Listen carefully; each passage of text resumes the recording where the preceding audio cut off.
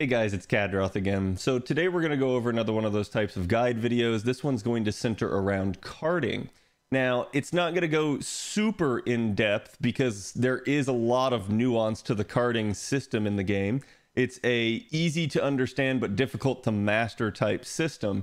But I do want to cover the basics with you guys so that you guys can understand and make better choices when you're going through nodes. So I'm going to start out by showing each of you guys the individual card types, what they're good at, what they're bad at, and kind of just go through this with you. On the screen, you guys can see a infographic here made by Mr. Bob Mosses, kind of summarizing each of the card types. We'll make this available in an Imager album in the description below. So starting out with the quick card here, you guys can see a couple of commonalities across all the cards. Is depending on the slot you use the card in, it will always do more damage the later in the hand that you use it. But for the quick card here, it definitely has the least damage out of all the cards. This is also one of the reasons that you almost never want to start with it as your lead card, but we'll get into that in a second. It does generate at least a decent chunk of NP gen as well as increased star generation. And to talk a little bit about the star generation can be really good for trying to get you a crit on the next turn there, basically getting you into a good position for either killing or generating enough NP to get to your Noble Phantasm. This is one of the things that is kind of weak about Quick, is the fact that star generation as your unique trait for the Quick card is able to be provided by other units out there in the world via skills, craft essences, or mystic codes or command codes. So it ends up getting offset by a lot of other factors in the game, and it's why Quick cards in combination with that low damage end up being treated as not a good lead card, or in general one of the weaker cards out there. That's not to say that you shouldn't ever use a quick card. It can still be a really good card to use at certain times,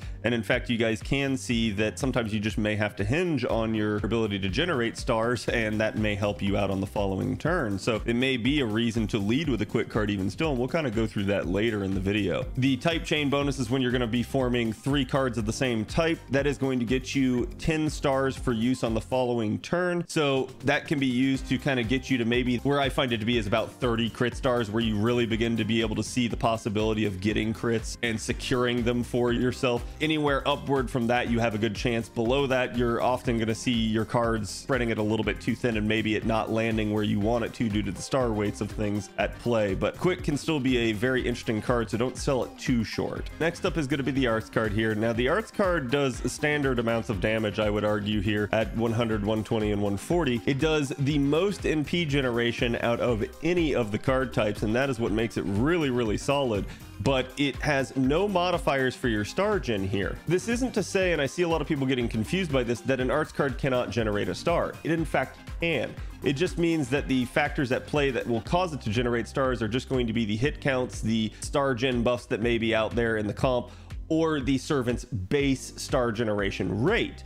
So it's not going to produce a lot of crit stars without some of those modifiers being enhanced, but it can still produce a crit star. So again, that's something I see a lot of people get confused by. Its lead card bonus makes it a really good thing to use a lot in that lead card slot, because it's going to increase the generation of the hand at play by 100%. That can be really, really solid for you in terms of either refunding after an NP or just trying to get to your NP in the first place.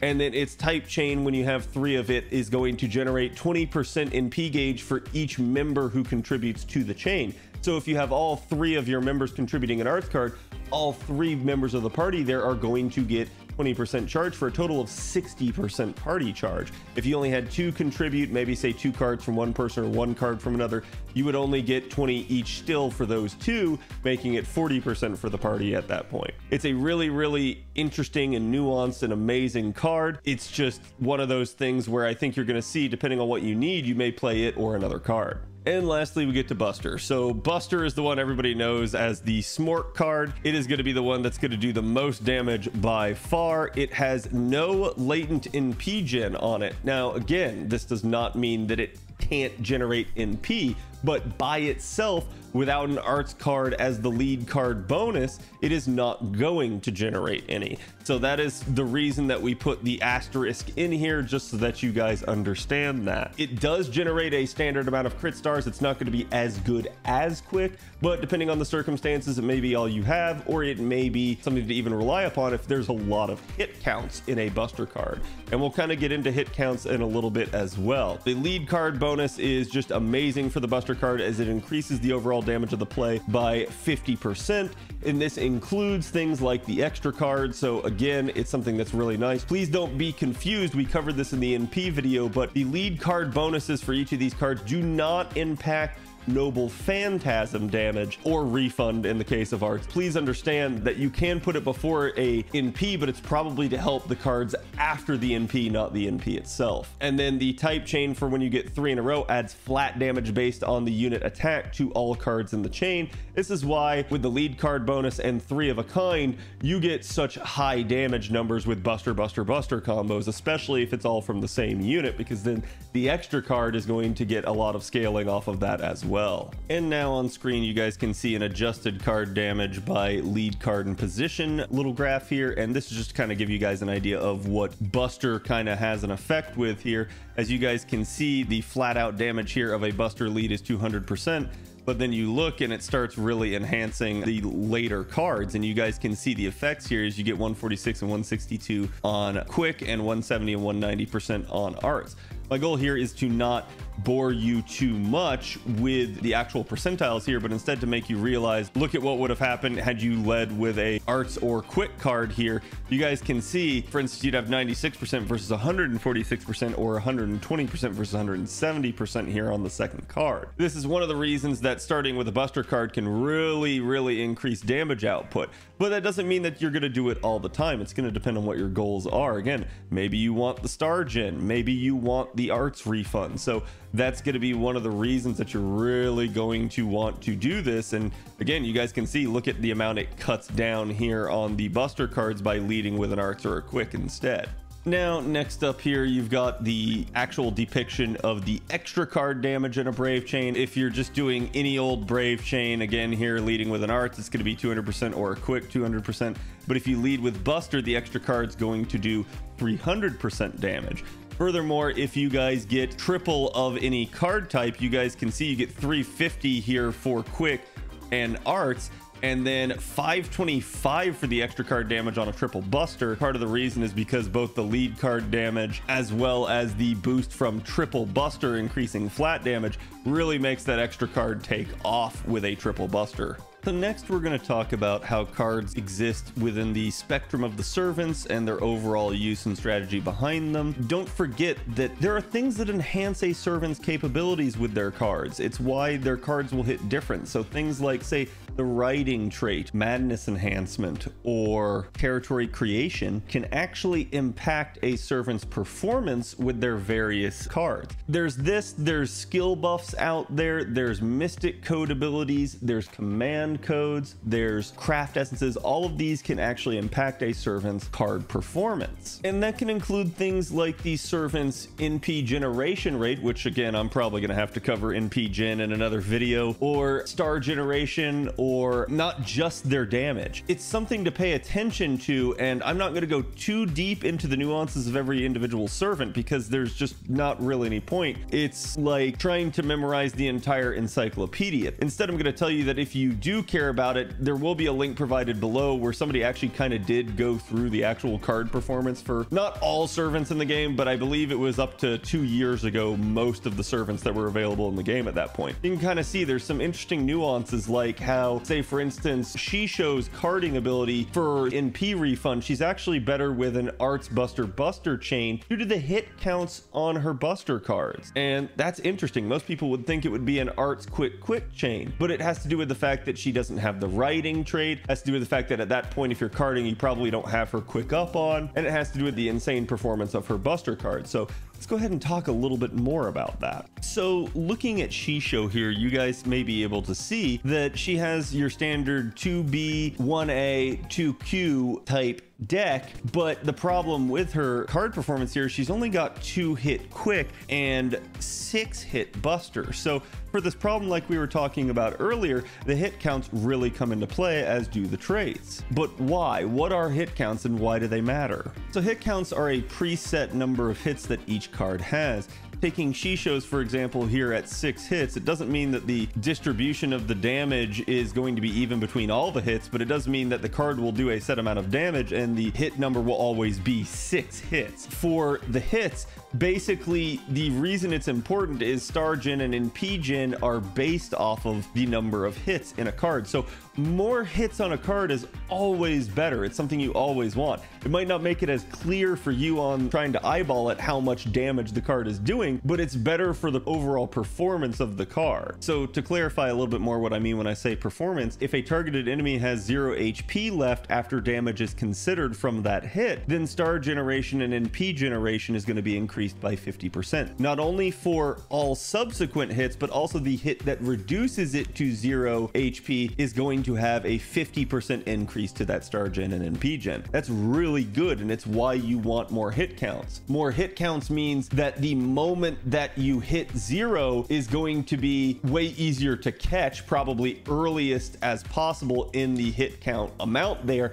and then all hits after that are going to increase the actual performance of the star gen and NP gen. And that's why more hit counts are really good. They're going to increase the odds of you getting more overkill. In fact, in talking with Bob about this, we actually realized that overkill really just absolutely benefits arts cards. They get so much more out of it because in most cases you don't care too much about the little bit of overkill that you're going to get from star gen, but instead overkill with arts generation and NP generation is going to be super important in a lot of circumstances. So it's why you'll see us talk about that. Especially having a high hit count on your arts card can be a really good thing. Now hopefully you guys have a little bit of a grasp of the mechanics behind carding and why it can be important and how you select them and why it's so nuanced and different between each individual servant. Instead, I'd like to actually kind of go over with you guys some of the examples of the various carding possibilities and where you would use them and why. So just spitballing with you here, I'm going to cover kind of the quick card chains here first. And